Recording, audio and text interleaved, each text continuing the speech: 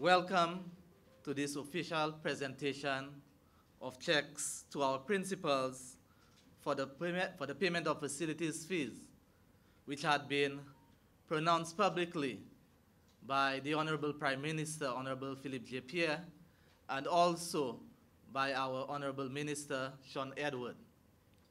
First of all, you would have noticed the agenda would have indicated remarks by the Honorable Prime Minister.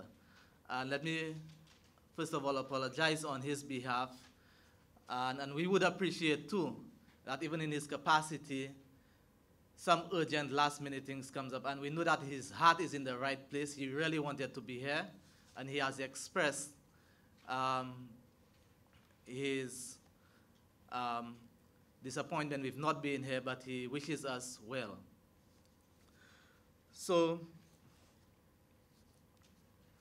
principals, I know at this particular time, you're extremely busy gearing up for the reopening of schools.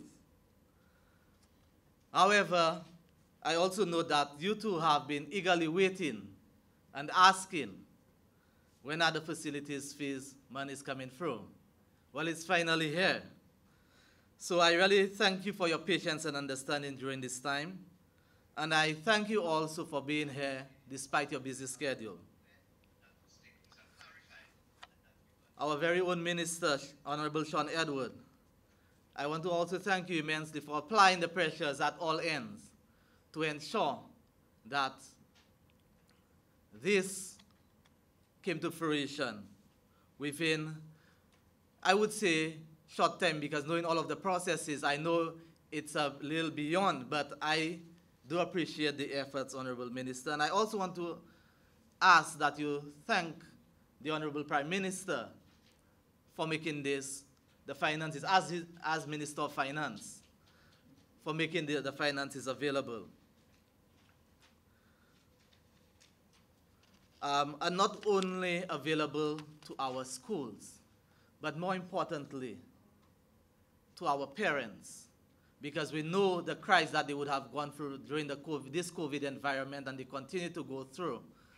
And we know it filters down to the schools, because if the parents don't have money, the schools don't get facilities fees. So we are very pleased that the government has taken the initiative to pay facilities fees on behalf of the parents for each and every child in our public primary and secondary school system.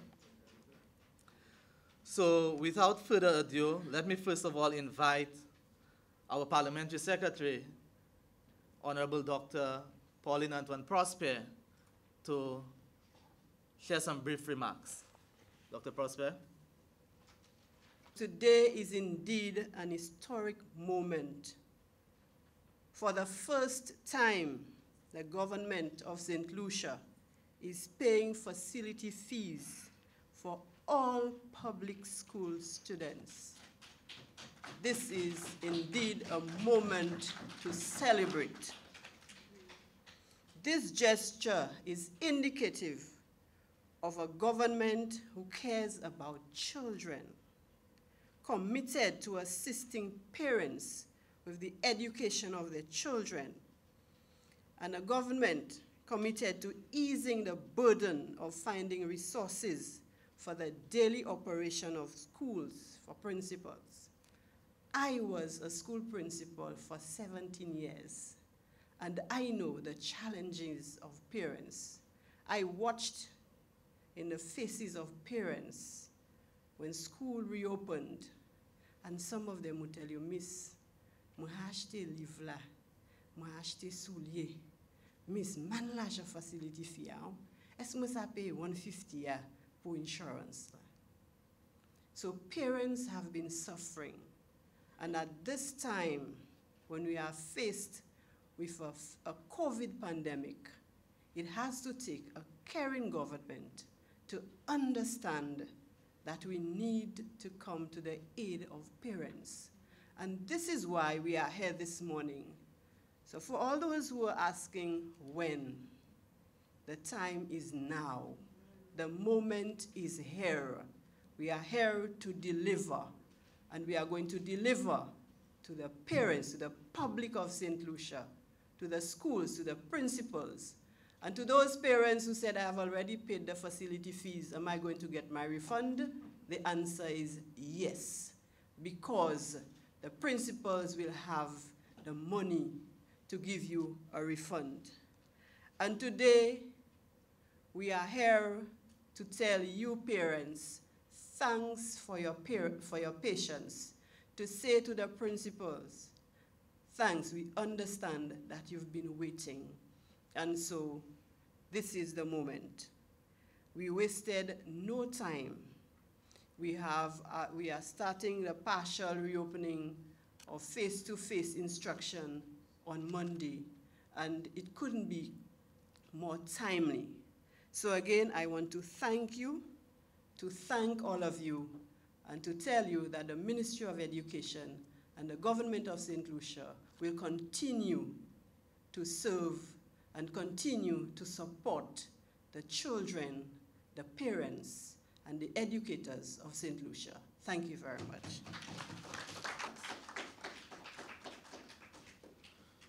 Thank you very much, Mr. Kudra. Just to piggyback on a comment that he made, I sat in the chair and I watched Dr. Antoine, and she had the demeanor of a principal presiding at Monday morning's assembly. The only thing that was absent is the fact that she didn't have to call on any child to pay attention, but she was in her element. And you can always tell the educators in ministerial life and in senior management positions in the public service.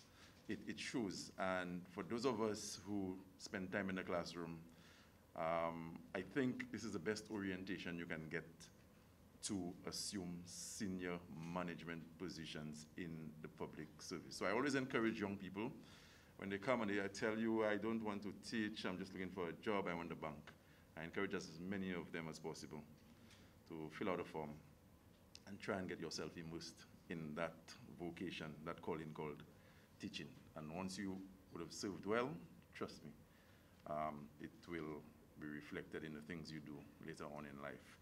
I say this to say that I spent 17 years in the classroom at both the secondary and primary levels, so I know the plight of teachers, the plight of principals, and what the system really requires of us. Let me say that I'm extremely pleased to be here today and to be part of this ceremony. It might be a very simple ceremony in terms of the construct, but the issue that is being addressed here today is profound, it is timely, and it is one that can yield great results for the education sector and by extension, our country. The late start was due in part to me being on the phone with the Prime Minister, who is currently attending a virtual meeting. As Mr. Kudra would have indicated, you will notice that the Prime Minister is on the program. He really, really wanted to be here. It has become cliche and acceptable for persons who preside over ceremonies such as this one to make very glowing excuses for some individuals who never intended to attend. And it sounds really well. That is good for the optics. But let me say this morning that Prime Minister Pierre really, really wanted to be here. And even at the head table, I was still trying to establish contact with his office to see if he could just squeeze a little 5-10 minutes to be part of the ceremony. But unfortunately, he cannot make it. And so he has asked me to convey his regards and best wishes to the educators in this room, and by extension, the people of this country. Let me say that delivering quality education anywhere in the world is an expensive venture. Delivering education is expensive. Delivering quality education is extremely expensive. Delivering quality education to the children of St. Lucia requires a lot of resources. It requires money, hundreds of thousands, millions of dollars, in order for us to deliver quality education to the children of our country. And so education is an expensive commodity. And in countries like ours, the cost of educating our children is one that has to be shared by the state and families. There are countries in the world, from the time you are born until you graduate out of university, you do not pay a cent. The state absorbs that cost because they have the capacity to do so. We are not yet there. And as small a step as it might be this morning, for the government to be paying facilities fees on behalf of the children of this country, I want to let you know that this is the direction in which we are heading. This is where we want to be. We want a St. Lucia, and maybe it may not happen as quickly as we want because of some of the financial constraints we have as a country. But I must let you know that the objective and the ultimate goal is to be in a position one day where, as a country, we can provide quality education to the children of our country at absolutely no cost to the parents or the families from which the children come. Today, we have committed roughly $2.6 million. That is what will be disbursed to the primary and secondary schools in our country. And the objective is to help run the affairs of the schools. We are under no illusion as a government and as a ministry. And we don't want anybody to believe that we are saying in any way whatsoever that $2.6 million by way of facilities fees is a sufficient amount to take care of all the needs of the schools. But it represents and it symbolizes a very important first step. I told you in my preamble that I taught, and I am a veteran educator, and I know the sacrifices that principals, teachers, PTAs, parents, and even persons in the school who have no affiliation or direct affiliation with schools make to raise funds so that the schools can continue their operations on a daily basis to try and make the learning environment as comfortable and as effective for the children as possible. A learning environment cannot be fully effective if it is not comfortable. And so I know about the barbecues that schools have to organize. I know about students coming to knock on the door because they have a raffle sheet or a sponsor sheet. And I can tell you, when you are the parliamentary rep and your house is not fenced, if the school gave out 50 donation sheets, rest assured, 50 students will be coming to your home. And it is not acceptable to any child to say that I'd already taken a chance on somebody else's shit. The expectation is there.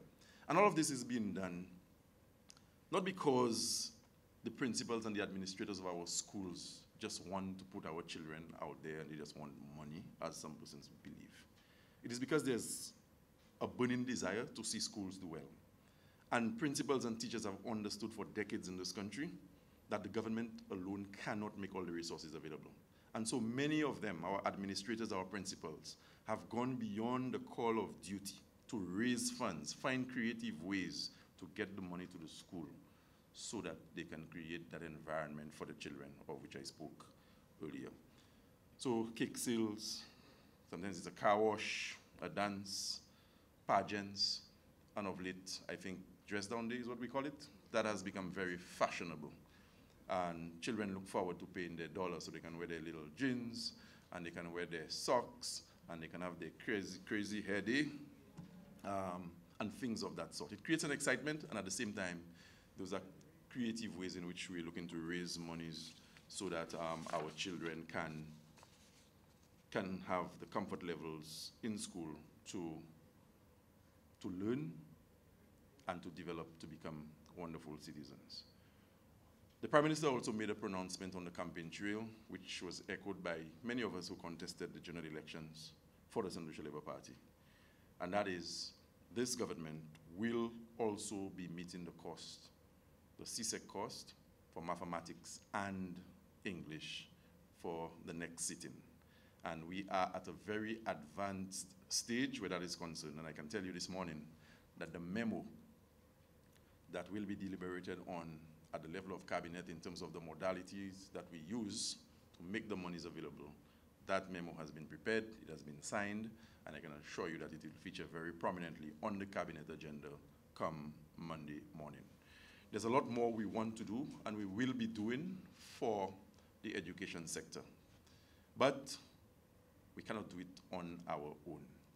I have spoken in the 2 months that I've been entrusted with ministerial responsibility for education about forging that relationship with our stakeholders in cases where the relationship has already existed, we have to deepen those relationships. And I believe what is very refreshing about the leadership of some of the key stakeholder organizations and the Ministry of Education is that we are all fraternal, not because of the national goals and the national imperatives we try to accomplish, but we all can relate in very direct ways to the challenges, the plight of teachers in the classroom. I have been saying for some time now that COVID has dealt a significant blow to every facet of national development. Every sector has been impacted by COVID, and the education fraternity or sector has not been spared. But I'm encouraged by the resilience, the commitment, the drive, and the passion that educators bring to the job. And this is not just a soundbite for the news. I genuinely believe so. Of course, like anything else, there are going to be some naysayers and detractors in our midst. But I can assure you everybody's point of view will be considered. But at the end of the day, I believe the majority of us are moving in the right direction. And once we continue to implore ourselves to believe that we are not in this just for the position and for ourselves, but we are in this for the salvation of our children at a time when our country needs us most, I believe we are going to accomplish, and St. Lucia will be a much better place for the collective efforts of the educators in this country. So this morning, we will have the symbolic presentation of the resources, and I want to urge the principals, the teachers, and school administrators to please make good use of it. These are very, very trying times. The corporate community may not be able to come through for us as they've been able to do under normal circumstances, but as I said, every facet of society, every sector has been hit by COVID, and even they too, in the private sector, have been reeling, and they may not be able to come through in ways, as I said, that they would have in previous times. So let us be grateful for what is being made available to you. We will spare no effort in ensuring that you get what you rightfully deserve, and the Ministry of Education stands ready to partner you as you plan a new program for the students who will be interested in your care. We know that we return to face-to-face instruction on Monday, albeit in a very controlled way. At the primary level, our kindergartners will be coming back. I am very excited to enter the various school buildings to see our kindergartners in action. I can tell you, for me, they are the most exciting people in the school system. They do not hold back.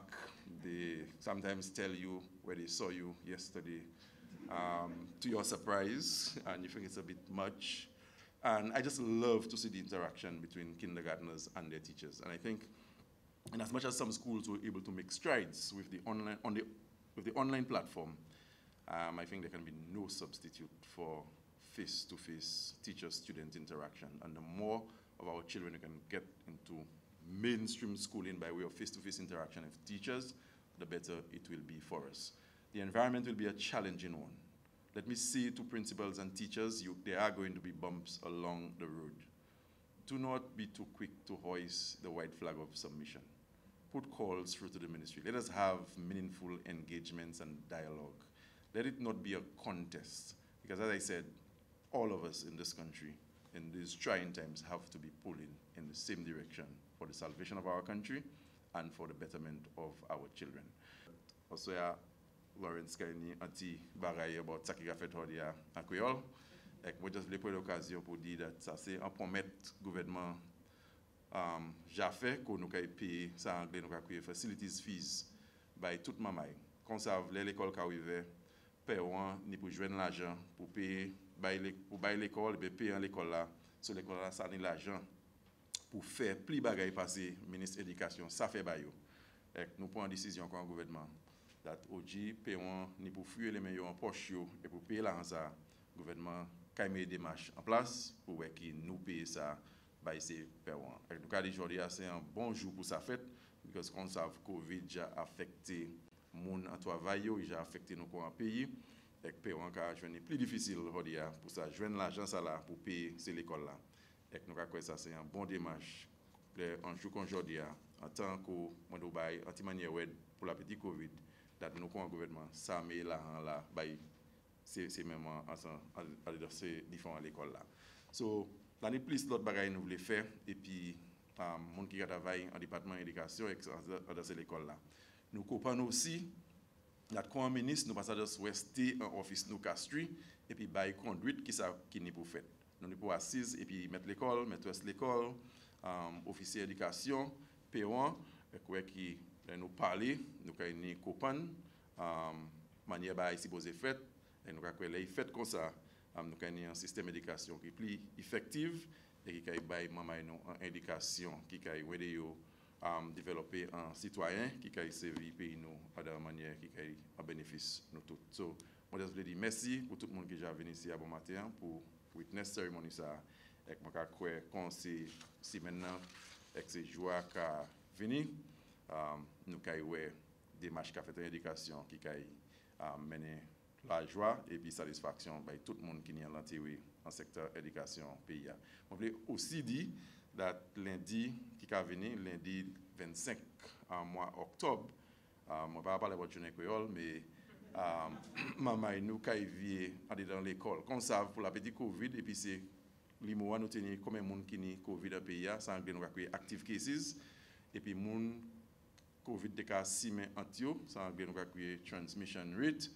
Ça bio santé qu'a dit nous ni ça dans manière que nous ça contrôler pour le moment et que ça a une cause à dans ces moments nous pour venir à l'école. So à l'école primaire nous regarder kindergartners maman qui rentre à l'école pour première fois, yo ka vivre l'école et yo pas besoin faire classe yo online mais ça aller dans l'école là et puis teacher yo et que ça fait différents leçons yo et puis bah comme ça. Aussi, à l'école primaire, nous avons créé grade 6 qui a matché Common Entrance. Nous avons vu l'école. Nous n'avons pas pour faire l'école online, mais nous avons allé à l'école là et puis teacher. Et puis à l'école secondaire, nous avons maman qui en forme 4 et puis forme 5, maman qui a préparé pour ça en anglais, on connaît l'autre comme CX exams, mais actuellement nous avons créé 6 exams. Examen ça nous fait SBA, et nous avons matché en chaque leçon. Et pendant dans cette leçon, nous avons débattu entre nous. Si pour ouvert et pas ouvert, moi ça doit dans chaque autre pays à Caraïbes qui a pris une démarche and they have actually put things in place to ensure the continued instruction of their children. And so we cannot lag behind. Time is against us, and the sooner we can get a much firmer grip on the COVID situation in country, I think the better it will be, not just for our secondary school children, but for the entire sector. So thank you very much for attending, and best wishes to everybody.